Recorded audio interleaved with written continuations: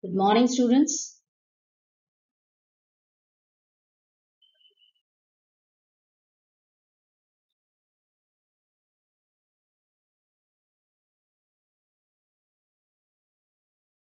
Now, we all know that Asia is the largest continent in the world.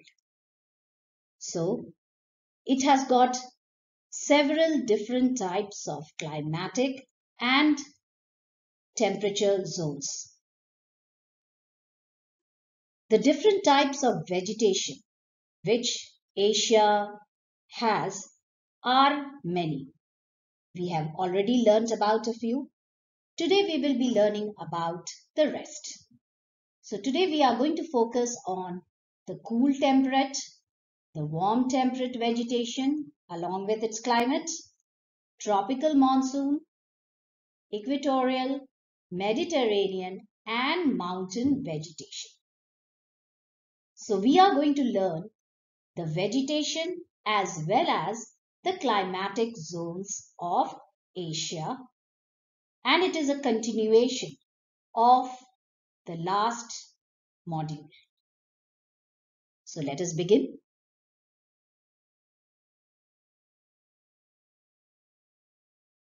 Now, in the eastern coastal region of Asia, south of the Taiga Belt, there is a region of cool, temperate climate.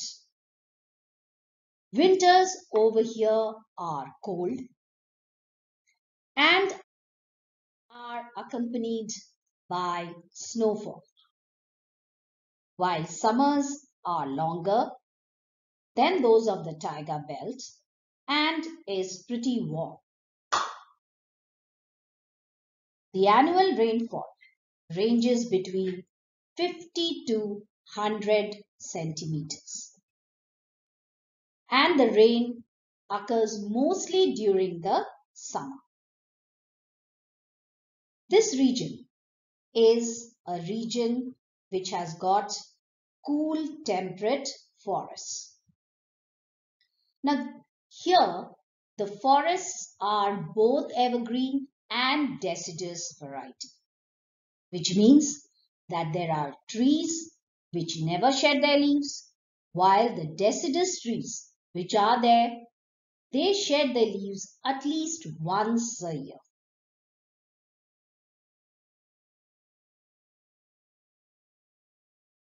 Among the animals which are found over here, bears, foxes and wolves are common, but the rare Siberian tiger is the most magnificent. It is also known as the Amur tiger and is the largest living cat.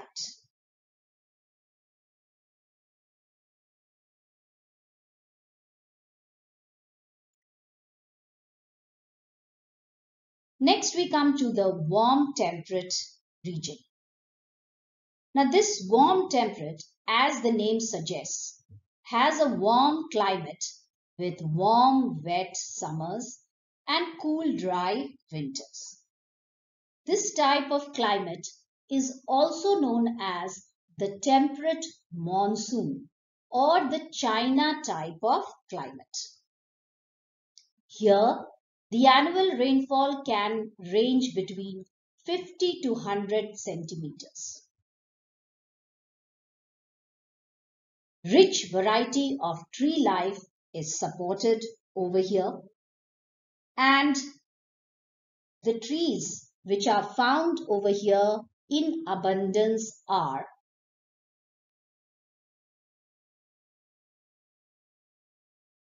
Magnolia, Camphor, Oak, and Bamboo.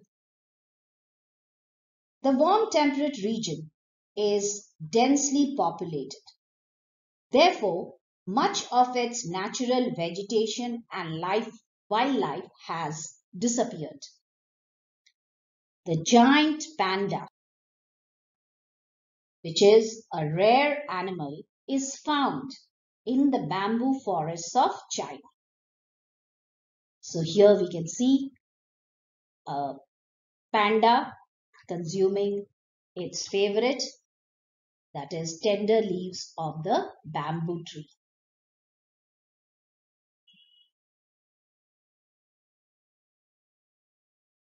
Southeastern Asia and most parts of the Indian subcontinent have a tropical monsoon climate.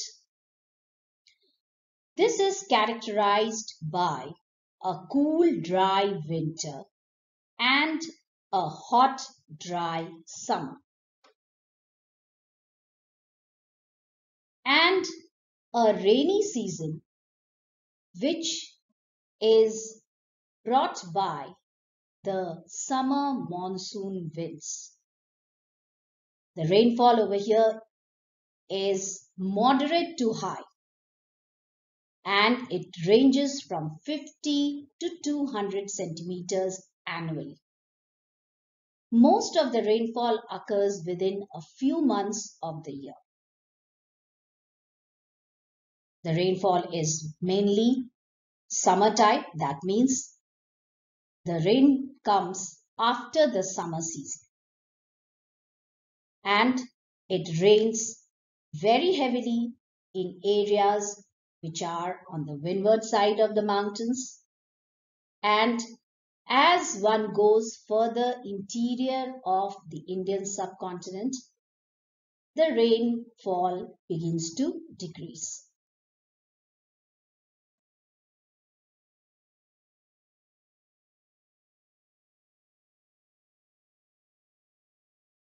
The natural vegetation varies according to the amount of rainfall.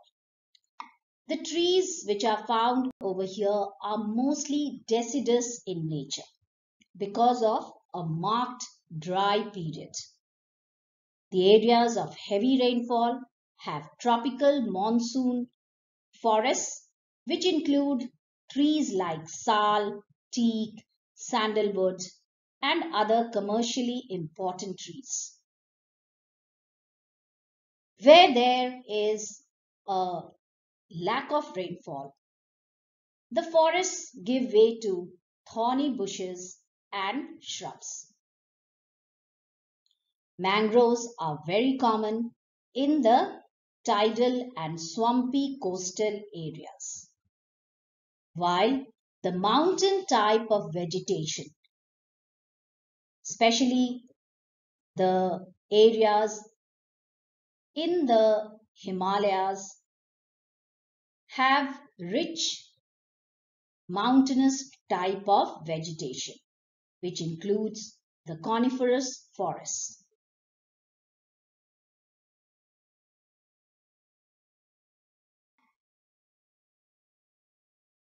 Much of the natural vegetation of the heavily populated tropical region has, however, been cleared for agriculture and human settlement. Therefore, though there is a lot of wildlife, but a type of wildlife which dominates over here includes tigers, elephants, different types of monkeys, crocodiles, snakes, rhinoceros, etc. The Asiatic lion is now found only in the Gir forests of India.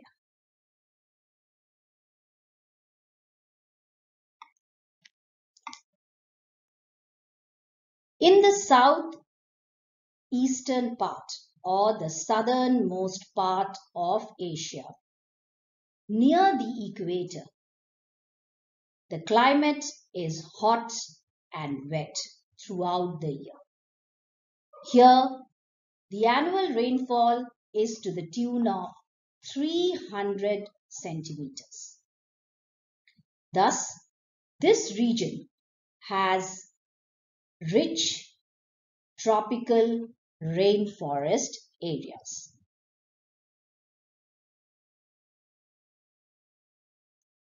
So we can see on the screen how the forests are very thick, very tall, the trees are very tall with thick canopies. The trees over here are mostly hardwood variety, which includes rosewood, mahogany, ebony, etc.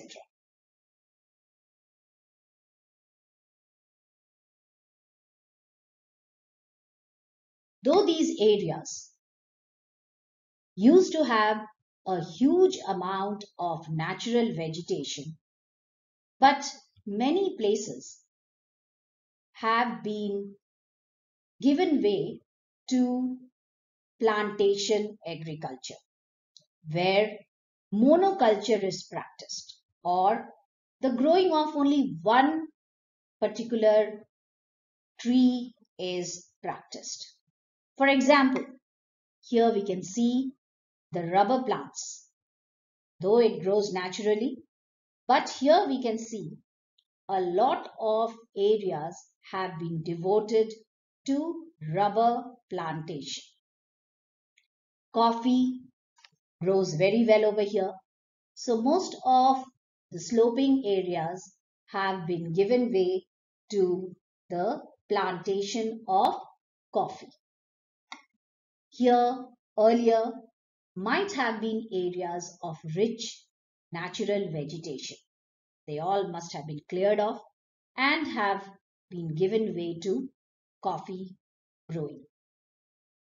Elsewhere we find cacao plantation is very common, from where we get chocolates.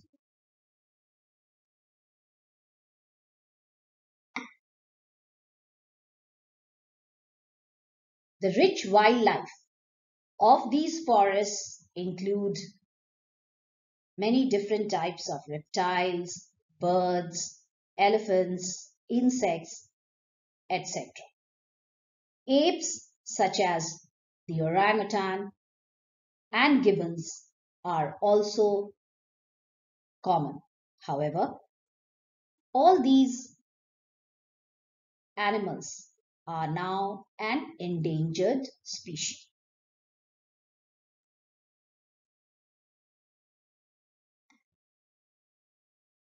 Parts of the southwestern Asia along the Mediterranean Sea. So this is the Mediterranean Sea, and all these areas are parts of southwestern Asia. And these areas are having a Mediterranean type of climate. Now this region along the Mediterranean Sea is characterized by bright sunshine with hot dry summers and cool wet winters. So all these areas, the coastal areas of Syria, Lebanon, Israel, parts of Palestine, Jordan, all these areas have a Mediterranean type of climate where the summers are pretty hot, but winters are very cool and wet. The westerlies blow during the winters, and because they are blowing over vast expanses of seas, they bring a lot of rainfall during the winters in this coastal region. The natural vegetation consists of evergreen shrubs and trees like oak, cedar, and olives. So the Mediterranean region is specially known for olives.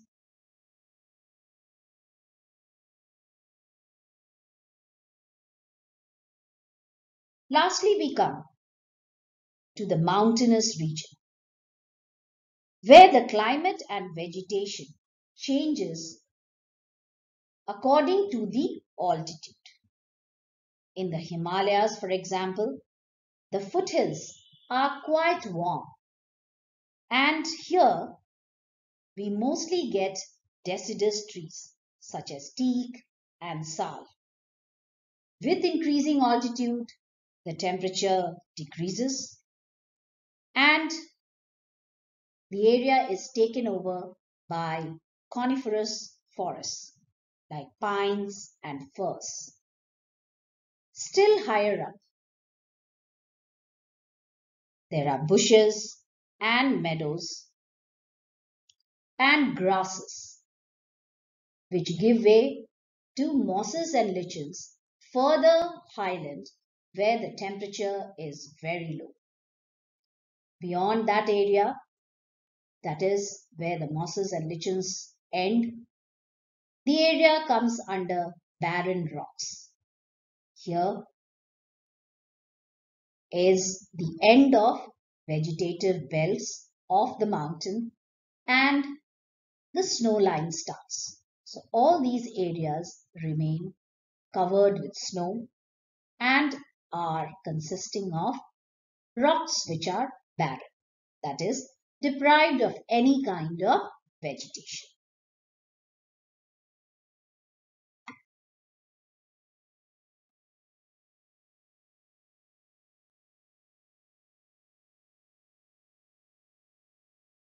So students, we have learned the different kind of climatic and vegetation which Asia has right from the south to the north. I hope you have understood how the temperature and rainfall determine the vegetation of an area. So that is what we have enough time for today. Thank you.